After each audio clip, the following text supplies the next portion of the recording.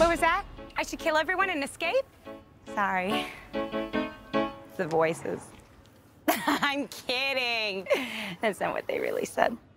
What is up, everybody? Glenn here, and welcome to Top Tuesdays, episode number 3. On this edition of Top Tuesday, we're going to look at my top 5 DC Funko Pop figures from my collection. So, my DC collection is a little bit smaller than my Marvel and Star Wars collections. I've got about 40 DC Pops at this point. And this is the Heroes line. Funko labels their DC line Pop Heroes. I've got about 40 from that collection. It was actually this time pretty easy to pick out 5 that stood out above the others for me. There's definitely some that stand apart from the crowd. And I think part of that is I've got some older DC Pops, and honestly, the older ones, the ones that are retired, are actually worth a little bit more than these top 5.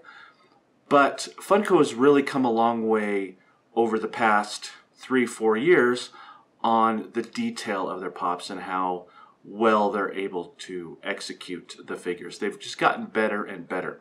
You look at some of those early Pop figures, they're very basic, you know, great, but very, a lot simpler, less detail than some of the more current Pop figures. So all of these are fairly new figures. None of the old ones in there. I like the old ones, and again, the retired ones are going to be worth more, but these are the Pops that really stand out to me. So let's check it out with number 5. Number 5. Alright, my number 5 Pop, I just mentioned that these are mostly new Pops. This is a very new Pop. In fact, I just got this one about 2 days ago, and it is the Harley Quinn pink recolor for Valentine's Day edition. This was out in time for Valentine's Day. It's basically just a recolor of the Harley with the mallet. But, you know, and I'm not a big fan of recolors in general as far as, you know, it being a little bit on the lazy side. But this came out so good, and the colors are so bright that not only does it stick out amongst the other Harleys and the rest of my DC collection, but my Pops in general, this just pops. You know, I keep looking at it. Again, it's only a couple of days old. I only got it a couple of days ago, but since I've gotten it, I just keep going back to it. It's quickly become one of my favorite Pop figures. As soon as I saw it online the first time, I knew I had to have it. And I'm a big Harley fan anyway, but this one really stands out for me as far as the colors, and you know, it was a fun little seasonal choice for them to do as a Hot Topic exclusive. That's what this one is. All right, number 5. Number 4.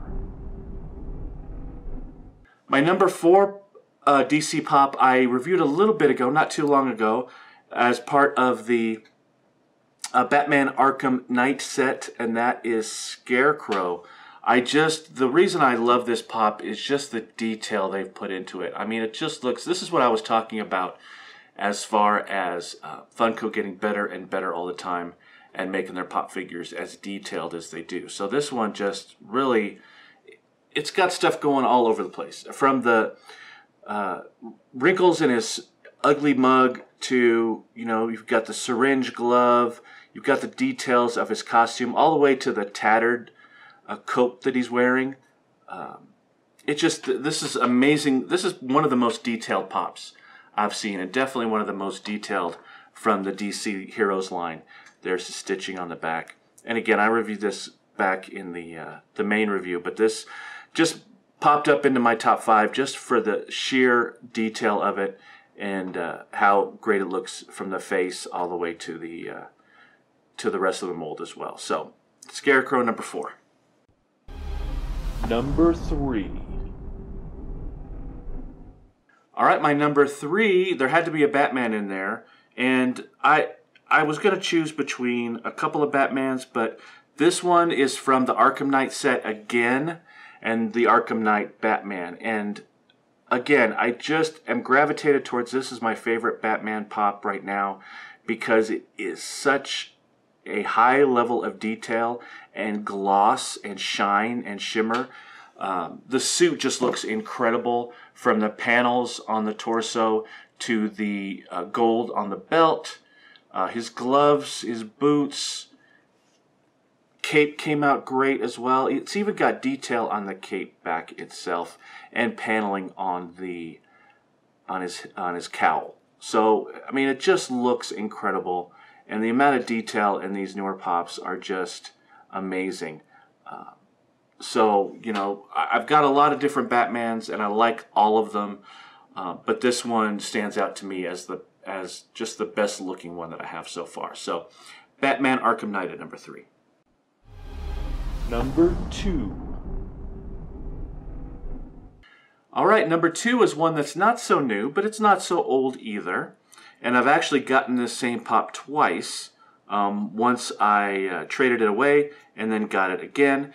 That is Deathstroke. This is the metallic version.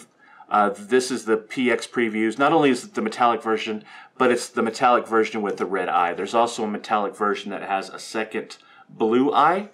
So there's just a couple of different versions. And I like this pop a lot because it's one of my favorite metallic pop figures. If you look at the detail, it really has a great shine to it. And this is one of the few pops too that one of my favorite things about it is the back, which you don't see very often. But just the detail on the back with his armor, his sword looks great. I like the red eye versus the blue eye as well. This pop just came out really good, and I like the contrast and the red and the blue kind of sitting right next to each other, all mingled up. It's a great color scheme that looks really good on this pop figure. So, number 2, Deathstroke Metallic. Number 1. All right, I'm kind of breaking one of my rules with number 1. Now, with the past, I said I wouldn't. The past Top Tuesdays, I wouldn't do any 2-packs. Well, I'm not doing a 2-pack, but I'm breaking up a 2-pack to get my number 1 pop, and that is the Batman vs. Superman Metallic Superman. This is the metallic version. It's part of the 2-pack with Batman that is a Walmart exclusive. Sorry, Toys R Us exclusive, not Walmart. But this is the metallic version. Now, a slight gripe I have is that this set isn't as metallic as it could be. It definitely has. I just got the regular Batman, and I should have brought it out for comparison, but you can definitely see the difference. But compared to a metallic like the Deathstroke, it's not all that metallic. But having said that, it's still my favorite of my DC pops that I've gotten so far. Again, a new one.